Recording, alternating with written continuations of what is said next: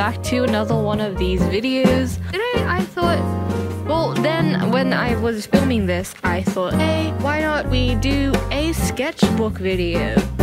But not just any video, and a DIY the whatchamacallit of your sketchbook to make it seem less intimidating to actually fill in because it already looks trash from the outside.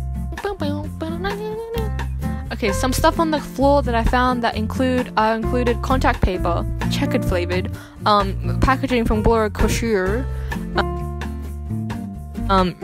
basketball cards, this sticker from this brand, you can read it, my dad, yin and yang, chicken flavored french fries paper,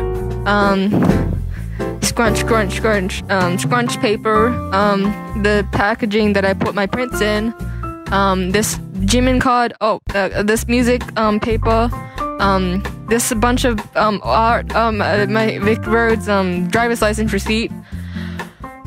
Oh, okay, Vinny's closing tat, $8, not bad for what I got. I forgot what I got, and yeah, that's it. Why did I edit it so fast? Okay, oh, scissors. Oh, okay, what is wrong with that? I have a thought that, you know, maybe I should make some serious bits in this video. So I'm gonna be, partnering up with my, the other parts that I just talk with, you know, like some tips on sketchbooking. I can't give you any any tips with sketchbooking because I myself have never filled one out. Yes, that may be hard to believe. Like I have, but they're not these sketchbooks that you see. You know, they're not sketchbooks. They're just pages of art in them that happen to be filled. And I guess you could say that those are sketches, but I don't really see them as sketches because they're not from a consecutive time period. They're from times where I think I need actual good paper, and I'm just gonna use the paper from this book because it's actually pretty good. I don't do that, and nowadays I don't even do that anymore because I just have loose pieces of paper that I just do. And I mess up on one of those pieces of paper, they're its own individual. There's no ties tying them down, you know? I think with this project I'm trying to be more loose, I would say, more lenient with myself because I don't like doing art unless it's worth it. That's like been my mentality for a while now, like a long while, and I feel like I am kind of losing bits of art from doing that. Like I could have put out so much art, but I was just myself too proud, I guess, or just unable to do that. And like I say, I don't do it because I don't want to, but it's more of a maybe I can't actually do it because I've never actually tried or haven't put the effort in trying. So maybe with this book, maybe I'll do stuff with it. But the thing is, right now, I'm kind of regretting choosing this book because it's kind of a thick boy and it's kind of massive and it's kind of annoying to bring around, and like it's not like the sketchbook size. But you know, I'm just gonna stick with it because it's gonna be filled. It's gonna have to be filled one day. I can always, that's probably another challenge of it. If anything, I can do one with a smaller piece of paper and just stick it in. I'm just gonna do whatever I want with this one. So yeah, I think that's enough of the seriousness of this video because I have no other seriousness to say and I really need to pee.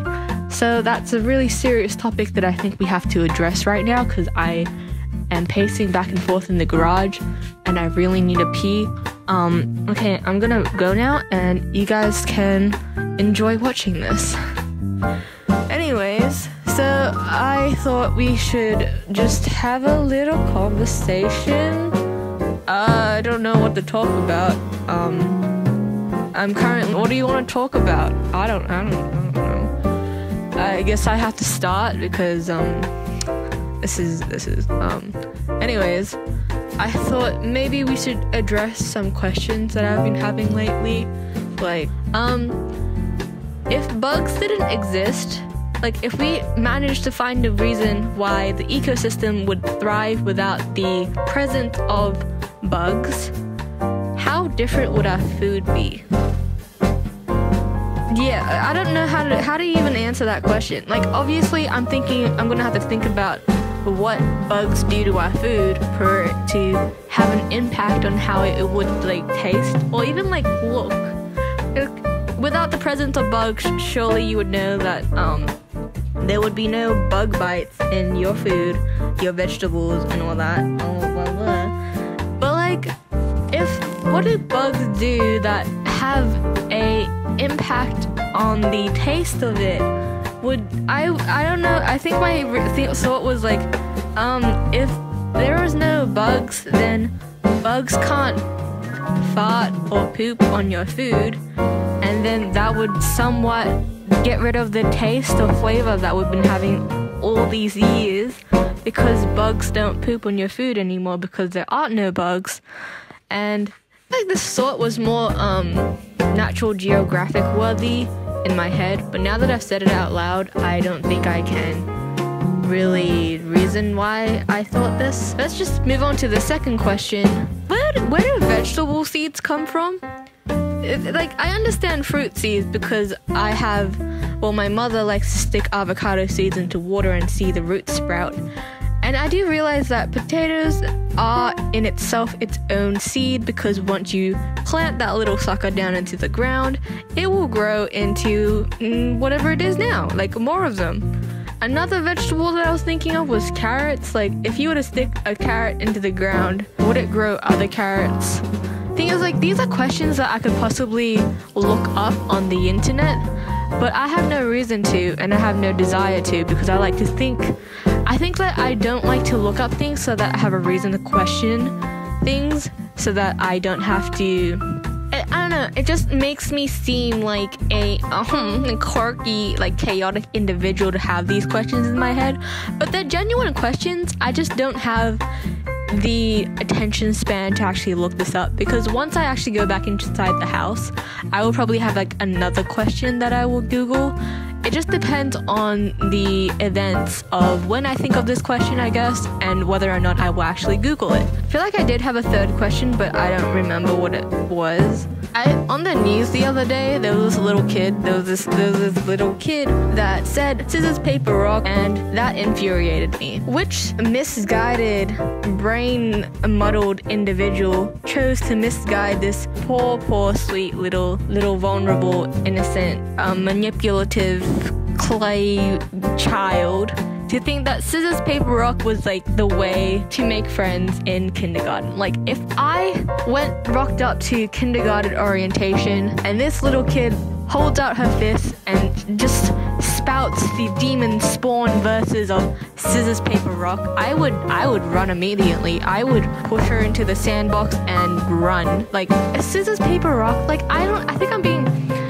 This is the internet. I have to be over dramatic, but it's scissors. It's rock, paper, scissors. It's rock, paper. Thing is, like, now I'm trying to think of who taught me that it was rock, paper, scissors, because like that little girl could grow up one day and think that all these imbeciles saying rock, paper, scissors. But the thing is, like, you look up rock, paper, scissors, and it's the tournament rock, paper, scissors tournament, not scissors, paper, rock.